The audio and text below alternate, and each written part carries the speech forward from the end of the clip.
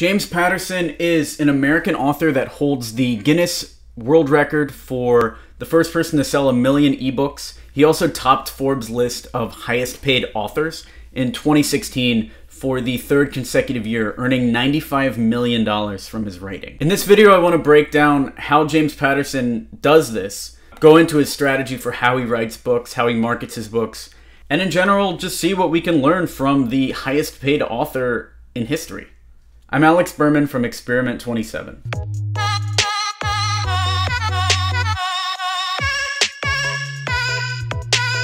So one thing that's interesting to note about James Patterson is he was an advertising executive at J. Walter Thompson, which is a big ad firm, until 1996. So fairly recently, although he did publish his first novel in 1976. As an ad executive, James Patterson's also credited with coming up with the Toys R Us slogan, "I'm a Toys R Us kid." I don't want to grow up, I'm a Toys R Us kid. They got 1 million toys at Toys R Us that I can play with. So this is a guy who really understands branding, and he understands advertising, and he leverages it in his novels. When most people think of James Patterson, they think of his recurring series, and he hits these really hard. So everything from Alex Cross to Women's Murder Club, Maximum Ride, Daniel X, and Witch and Wizard are all series that have multiple books in them and all hit the bestseller lists consistently. James Patterson's rule number 1 is attack a lot of genres. James Patterson's known for his thriller novels, right? With Alex Cross, those are a lot of mystery, crime thrillers. While Witch and the Wizard is more like Twilight in the fiction, children's literature, and fantasy sections, like a Harry Potter style book. And Women's Murder Club are mysteries. So those are 3 wildly different genres with 3 wildly different audiences.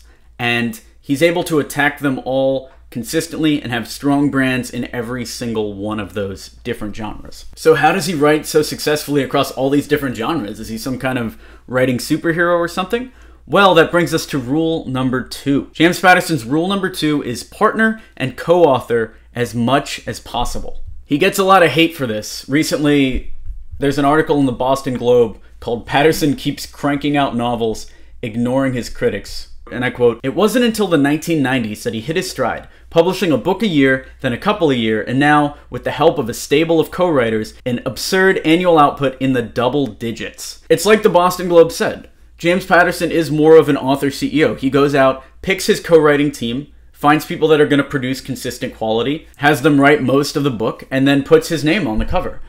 And that James Patterson brand is what carries him through, which actually brings us to the final point, point number 3. Rule number 3 is fully leverage your audience to buy everything that you write. James Patterson isn't the only author with a strong brand of followers that buy everything with his name on it. You've got everyone from J.K. Rowling to Stephen King to John Grisham that all have strong followings of people that guarantee that everything they release is going to be a bestseller.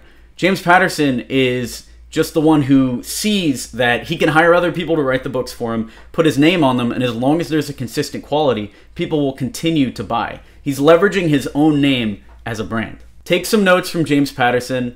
Let me know in the comments if you learned anything about marketing from this video, and give this video a like if you want to encourage this type of content. Sub to this YouTube channel for more videos like this. Check out Experiment 27 if you need help marketing your digital agency. I'm Alex Berman. Thanks.